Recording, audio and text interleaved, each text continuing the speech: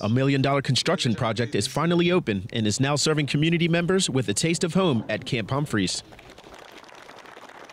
As the population has been growing and there's troops coming in without a lot of support, this store affords the troops that don't have the resources or the ability to get over to the shopping complex.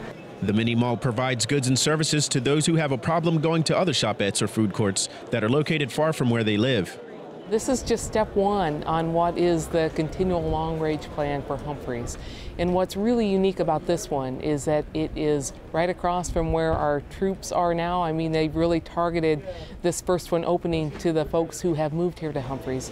This new building stands here thanks to the exchange, but also because of the U.S.-ROC Alliance, the most essential of the numerous partnerships that made this project possible. Army Sergeant Ricky Perez, Camp Humphreys, Korea.